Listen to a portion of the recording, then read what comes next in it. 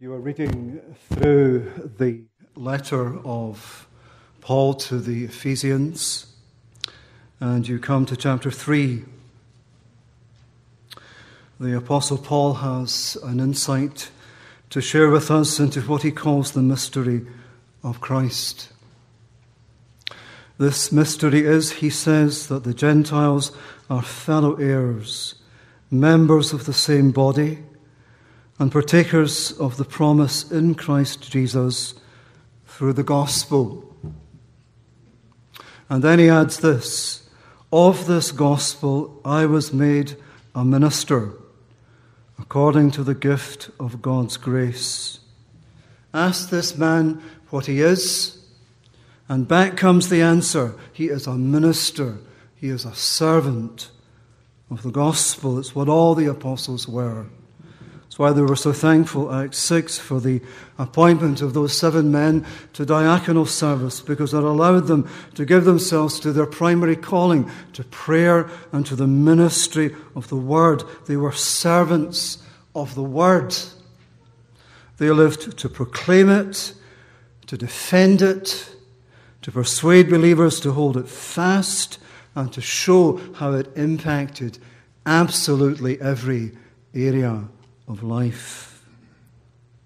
While there are no apostles today, they had a foundational role, and the foundation has long been laid. But there are still ministers of the Word, servants of the gospel in all its length and breadth and depth and height. They're serving in pastorates, they're serving in seminaries, and they're serving as church planters and as overseas missionaries, and at least in my country, in open-air ministry. And they're serving in the universities, and they're doing so with their voices, they're doing so with their pens. They're not apostles, but in this sense, they are like the apostles, for they too are ministers, servants of the Word. Now, when it comes to the equipping and the calling and the sending out of such men, we recognize the hand of God. It is He who puts it into their hearts to do this great work, and He who fits them for it and then opens the door to this sphere of ministry or that. Those of us here who are ministers of the Word ourselves, we know that to be so in our own case, and we recognize it in the case of others.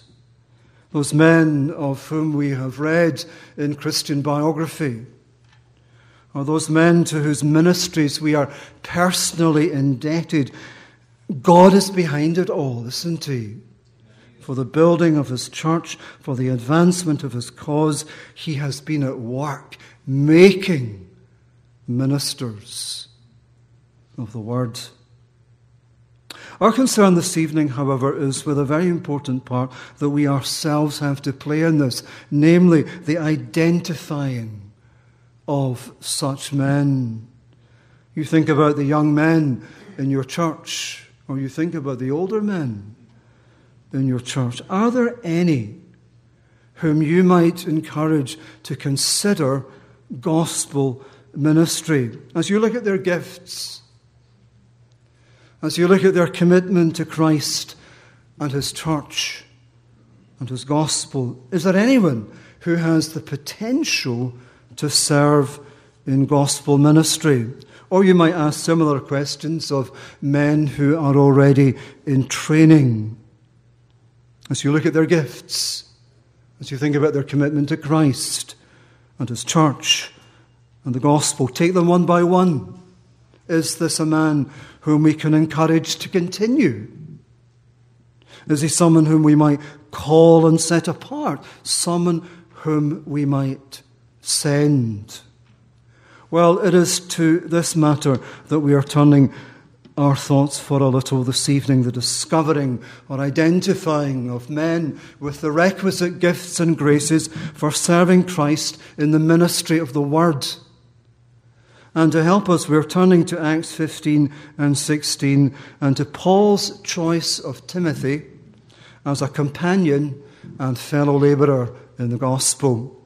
We're going to train the spotlight very particularly on Timothy. And as we do so, we are going to see in him a number of key things for which we should be looking as we think about men who we might train, call, and send out into the work of the gospel. Well, we'll come to Timothy in a moment or two, but before we do so, a word or two about the historical background. And I have two reasons for mentioning the historical background. One is that it will give us a lead-in to the selection of Timothy as a companion for Paul, and the other, well, you'll have to wait till the end. Suffice it to say that the sketching in of the background will allow us at the end to follow out a line of application that is intensely relevant to life in our churches and which is full of encouragement. Well, to the background, which I know is very familiar to you, so a few words will suffice. Paul and Barnabas have returned from what we know as Paul's first missionary journey. It had taken them to the southern part of what the Romans for decades had been calling the province of Galatia. And there in the cities of Pisidian Antioch, Lystra, Derbe, and Iconium, churches were planted. And now, Acts chapter 15, verse 36. After some days, Paul said to Barnabas, "Let us return and visit the brothers in every city where we proclaim the word of the Lord and see how they are." Barnabas' response, great idea. And then the problem. Because Barnabas wanted to take with them a young man called John Mark, and Paul was opposed to the idea. And you remember the background to that. John Mark had set out with them on the first missionary journey, and then for some undisclosed reason had withdrawn and had returned home. Well, Barnabas thought it would be a good idea to give this young man a second chance, and Paul didn't. And the disagreement between them became so sharp, verses 39 and 40, that they separated from each other. Barnabas took Mark with him and sailed away to Cyprus, but Paul chose Silas and departed, having been commended by the brothers to the grace of the Lord. You cannot but feel sad as you think about it carefully, and we're meant to feel sad, because these two men had stood side by side, shoulder to shoulder, over a very long period of time. And now here they are, and there's this painful parting of the ways. But God overruled it for good.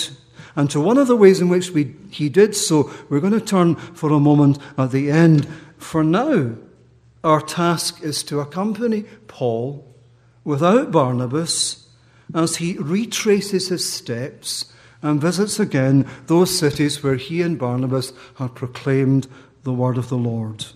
At the end of chapter 15, we find them going through Syria and Cilicia, strengthening the churches. And then, chapter 16, verses 1 and following, Paul came also to Derbe and to Lystra. A disciple was there named Timothy, the son of a Jewish woman who was a believer, but his father was a Greek. He was well spoken of by the brothers at Lystra and Iconium. Paul wanted Timothy to accompany him, and he took him and circumcised him because of the Jews who were in those places, for they all knew that his father was a Greek. We're going to go look for a little at Timothy. What kind of man did someone of the spiritual stature of an apostle Paul deem suitable as a companion and fellow gospel worker? Well, the answer is in 4 parts. And in each part, we will have an answer to the question that we're addressing this evening. What kind of things are we to be looking for in men whom we might train, call, and send out into gospel ministry? Well, I draw your attention, first of all, to Timothy's faith. He is described in verse 1 as a disciple. He was probably one of Paul's converts from the first mission. Back in chapter 14, we read about Paul and Barnabas making their first visit to Derbe and how they preached the gospel to that city and made many disciples. It's Great Commission language. Disciples are to make disciples of others, and that is what Paul and Barnabas did in Derbe. It's what they did in all of these Galatian cities. And the way in which Paul speaks elsewhere of Timothy would suggest that among those disciples was Timothy. In 1 Corinthians 4 verse 17, for example, he calls him my son whom I love. In Philippians 2 verse 12, he writes how Timothy has proved himself because as a son with his father, he has served with me in the work of the gospel. 1 Timothy chapter 1 verse 12, he addresses him as my true son in the faith, and in 2 Timothy as my beloved child. Timothy wasn't his natural son. Timothy's natural father was a Greek, but the way in which Paul habitually speaks of him would suggest that Timothy was his spiritual son, that Paul was his father in the gospel, that Timothy had come to Christ as Paul had preached the gospel. And then there's the word itself, disciple. Isn't it strange that it is a word that we rarely use to describe a fellow Christian? When I was coming across the Atlantic to Chicago on Friday, I discovered that I was sitting beside a delightful disciple. Well, we would use the language of fellow Christian or believer or brother, but disciple? It's a pity that we don't use it, for it's a great word, isn't it? A disciple, a learner. It is what Christ himself was in relation to his Father in heaven, and it is what Christians are in relation to Christ. Learners. He is our teacher. He is our master. Like Mary, we sit submissively at his feet and learn from him. And what we learn from him, we seek to live by and to teach to others. So Timothy was a disciple. We can speak about his faith in Jesus Christ. And you understand where we are when we do that. When we speak about someone's faith in Jesus Christ, we're right at the foundation of it all. If a gospel worker may be compared to a building, faith is the foundation. Or if we may compare a gospel worker to a tree, then faith is the root. It's what comes first. No one is ever qualified to be a servant of the word who has not first of all been mastered by that word,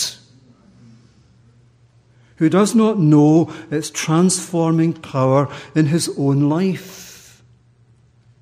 We come back to this word disciple. The Great Commission is all about disciples making disciples. No one is qualified to do that who is not a disciple himself. We want to bring men and women, young people, boys and girls, into a relationship to Jesus in which he is teacher and Lord. And the one who would do that ought first of all to be in such a relationship himself. Now, it's not that God can't use unconverted men. He can. He used Judas Iscariot for a time, and he has used many another since, men whom time has proved to be disciples, but in name. But what God may do in his inscrutable sovereignty in cases like that is no guide to church practice. The man whom Paul took with him was first of all a disciple. And we dare settle for nothing less. And so we examine them. We ask questions about their conversion. We look for the evidence of the new birth, for the fruit of the Holy Spirit, and we don't give them opportunities. We don't encourage seminary training. We don't recommend them to the churches. We don't appoint them ourselves unless we are first satisfied as to this most vital foundational of matters.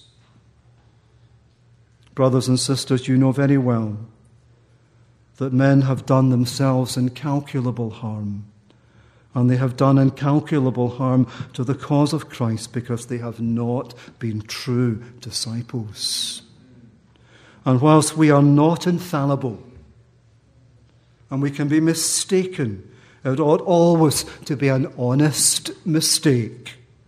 A mistake that is made having done our best to satisfy us on this first and foundational point.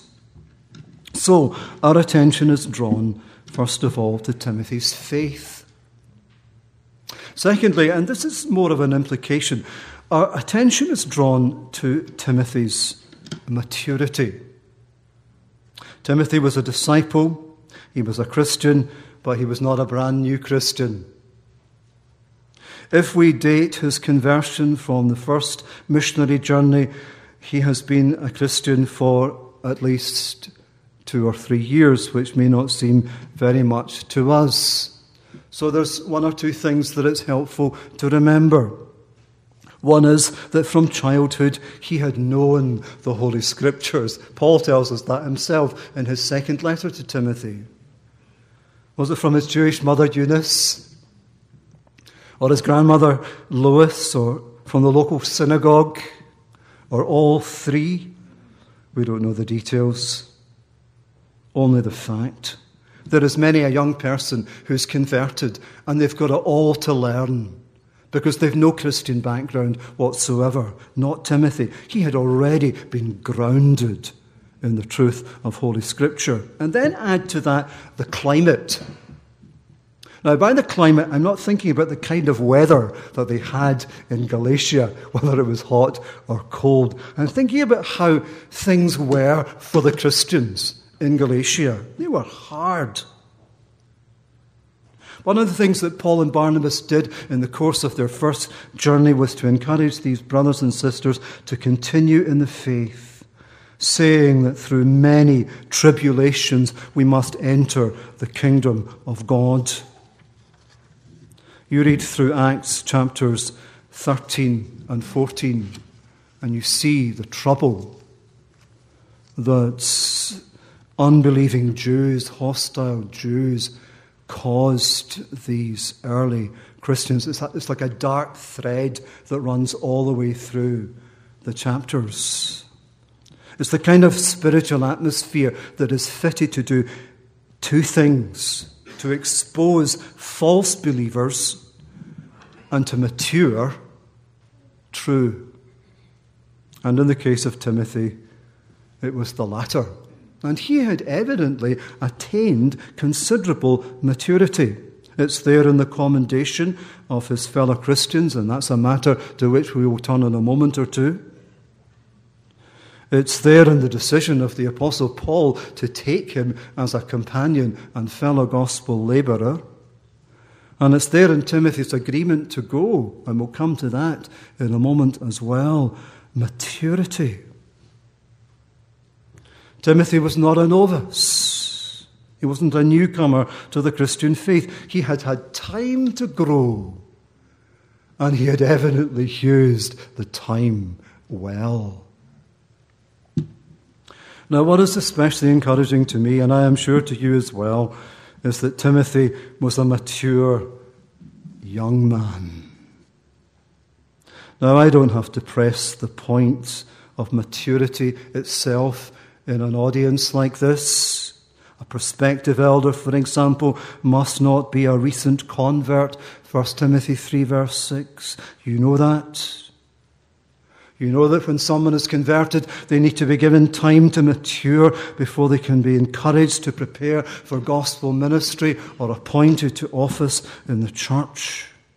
But brothers and sisters, let us not forget that that requisite maturity can be found in young men. Very, young men. And there haven't been few in the course of the history of the church. There have been many. And their names occur to you as readily, I'm sure, as they occur to me. Charles Haddon Spurgeon, George Whitefield, John Calvin, Henry Martyn, the Cambridge Seven, those 6 young men who, under the mentoring of Thomas Chalmers, came to be called the St. Andrew's Seven. Or continuing in Scotland, I think, a few years afterwards, of that remarkable circle of men, William Chalmers Burns, Robert Murray McCheyne, Andrew and Horatius Bonner, James Hamilton, Alexander Somerville, John Milne, Robert MacDonald of Blair Gowrie. And the revival that there was in Scotland, and all these men were in their 20s. McCheyne had finished his course and was in glory before he was out of his 20s. Marvellously used by God as young men. And some of the men in that list and others were less than in their 20s when God began to use them. Can I say to you, let it be part of our vision as we think about raising up leaders for the next generation. Let it be something for which we pray. And let it be something to which we are open. That young as this young man is, he has already attained the requisite maturity. He ought to be in training. Or he ought to be in preaching. Or we ought in humility to be calling him to the pastorate and submitting humbly to his leadership. We ought to be sending him to the mission field. And to those young men here, perhaps late teens, early 20s, let it fire you with the ambition to be something for Jesus Christ when you see how God has used young men so wonderfully. Lay yourself at Jesus' feet. Say, "Here am I, Lord. Take me, young as I am, and use me for your glory and honour." Thirdly, Timothy's reputation. We've thought about his faith. We've thought about his maturity. And now in the third place, his reputation. Verse 2, he was well spoken of by the brothers at Lystra and Iconium. Here's a young man who was highly regarded among the churches. He was known as a young man with gifts and with godliness. Folks appreciated Timothy very much. They were thankful to God for him. They were enriched by his ministry, encouraged with how God was using him. We don't know the details, but the broad picture is very clear, isn't it? Perhaps it is something that the Apostle Paul asked about. Are there any promising young men here? And back comes the answer. There's Timothy. And then they tell him a little about Timothy. And then they're introduced to one another, and the conversation begins, and it all continues as Timothy goes off with the apostle. Well, however it was, this was a factor, clearly a factor in the apostle's decision. Timothy's reputation. Here was a young man whom the churches and their leaders could wholeheartedly commend to gospel ministry. I think about a seminary considering a young man's application, or a church considering a man for the pastorate, or an association or mission board considering someone as a possible missionary candidate. How important that they have what Timothy had, the commendation of those who know them best. Their elders, their fellow church members, those who have served alongside them in this work or in that, those who have mentored them, perhaps, during their training, the congregation that they have served as an intern. What do they think? Now, it is, of course, possible that a man may be the object of unwarranted hostility or criticism. His own congregation and elders may be so out of sympathy with Reformed convictions, for example, that the last thing in the world they're going to do is commend this man to ministry. But ordinarily, what others have to say about us is huge and ought to be a major factor in this matter that we're considering this evening. And in this regard, can I encourage you men who are in leadership here to take the lead in this matter? What do I mean? Well, let me give you an illustration. I have a very dear friend back in England who has been a gospel minister now for many years. When he had finished his training, his elders put a public notice about him in a popular evangelical newspaper, commending him to the churches for pastoral ministry. A congregation in the north of England, very close to where I lived, saw the notice, invited my friend to visit, and that is how it all began. How much better that is than men taking it upon themselves to send out resumes to the churches. Now, I have to be careful because I'm a Scotsman and there's a reservation about doing things like that.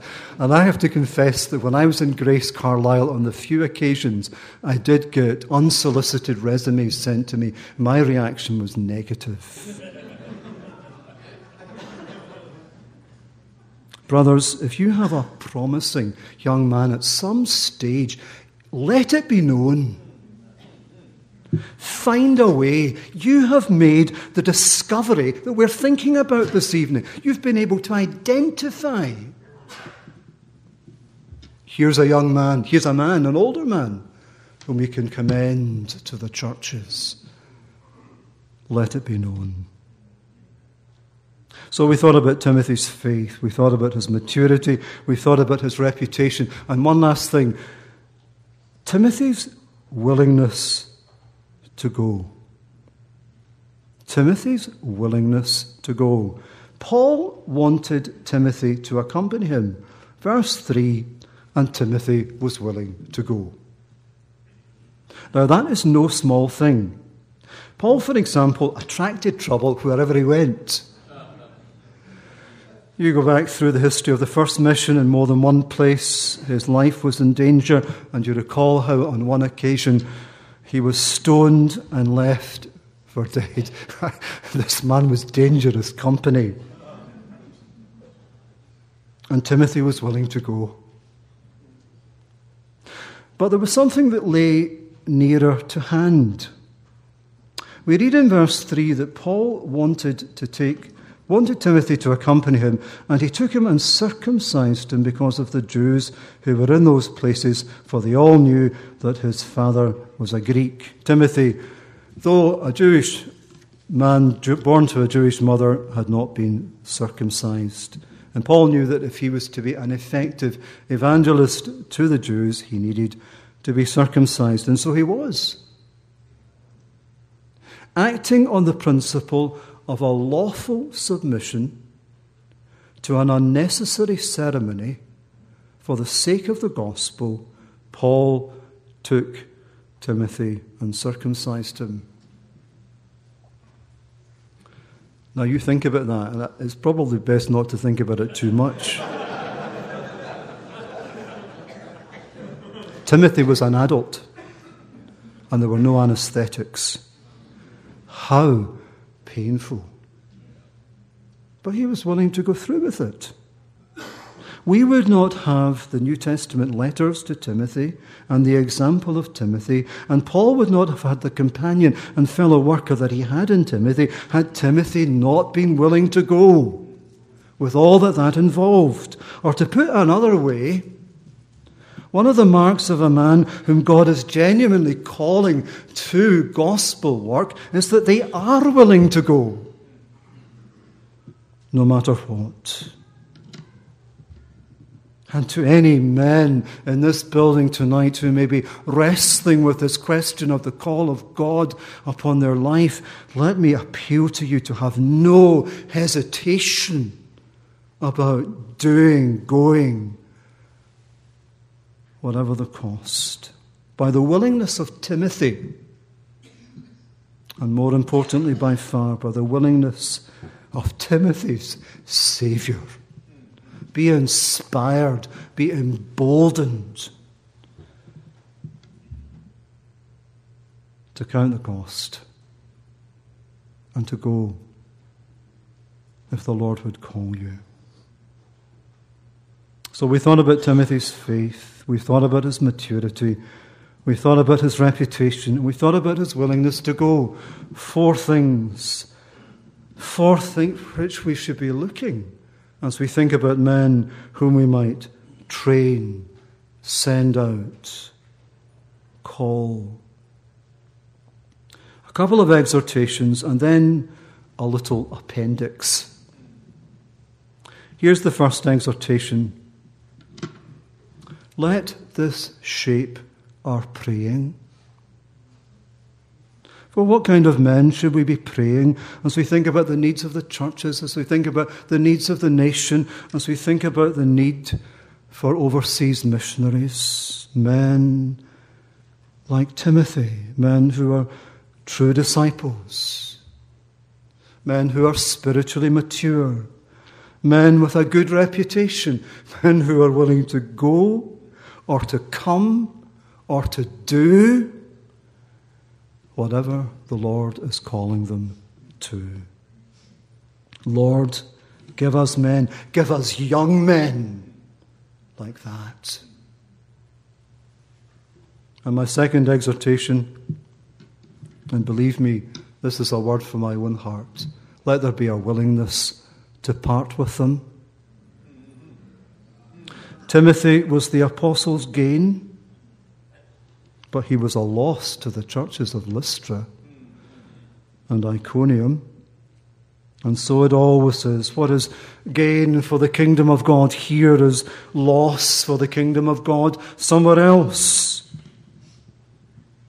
But it must be a cost, a loss that we're willing to bear for the sake of the Son of God who loved us and gave himself for us.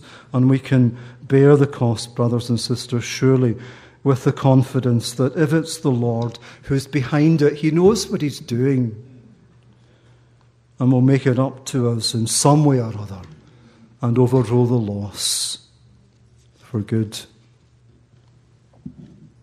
A little appendix, and then I'm done. And I love this.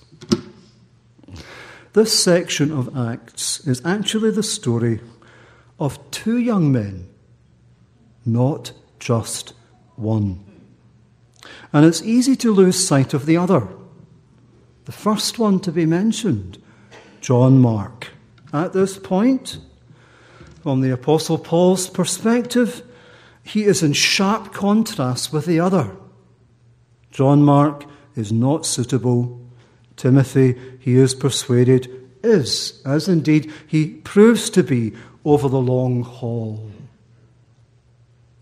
Well, it's a story with a fascinating and encouraging sequel. For under the mentoring of Barnabas, things so change for John Mark that he too one day becomes a companion of the Apostle Paul. And in his letter to the Colossians, he speaks of John Mark as a fellow worker for the kingdom of God and a comfort to him. And then listen to this. This is from his second letter to Timothy. He says to Timothy, get Mark and bring him with you, for he is very useful to me for ministry. What a testimony to God's grace that is. He hadn't been strong to begin with. But you see what the Lord has made of him.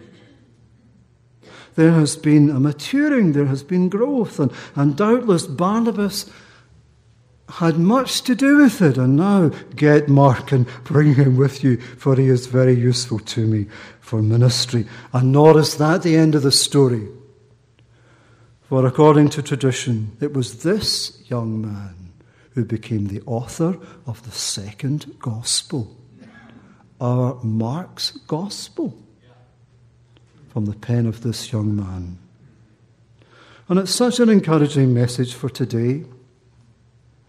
That young man in your congregation who showed such early promise, he's not doing so well now, is he? He hasn't morally disqualified himself from pastoral ministry, but he's not the man that he was. He's made some mistakes. Perhaps there's been some backsliding, or he's got cold feet, as perhaps happened with John Mark, and he's drawn back because of the cost. And perhaps there's been repentance, and you have every reason to believe that it's a genuine repentance, but you're reluctant because of what has happened to encourage him to go forward to gospel ministry again. Well, it may not be the Lord's will to make that young man a minister of his word. God may have something else for him to do. But on the other hand, it may be the Lord's will to make of him a gospel minister, as was certainly the case with John Mark. Can you be a Barnabas to him? Can you spend time with him? Can you help him to mature in godliness and in grace? There is no telling what the Lord may do with that young man. That young man. The God who so worked in the life of this young man, John Mark, who gave him such astonishing usefulness in the kingdom of God, may do the very same with that young man and make you the instrument by which it happens. Let's pray together. Our Father in heaven, we thank you for your word. We thank you for Timothy. Give us, we pray, men, young men like Timothy. And we pray for the John Marks. And we pray, Lord, that you will help them to mature and that your hand will be upon them.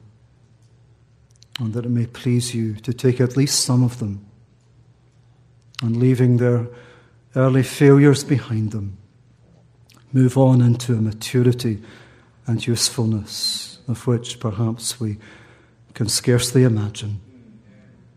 Lord, hear the cries of your people, Lord of the harvest, to send out just such labourers into the harvest field. Amen.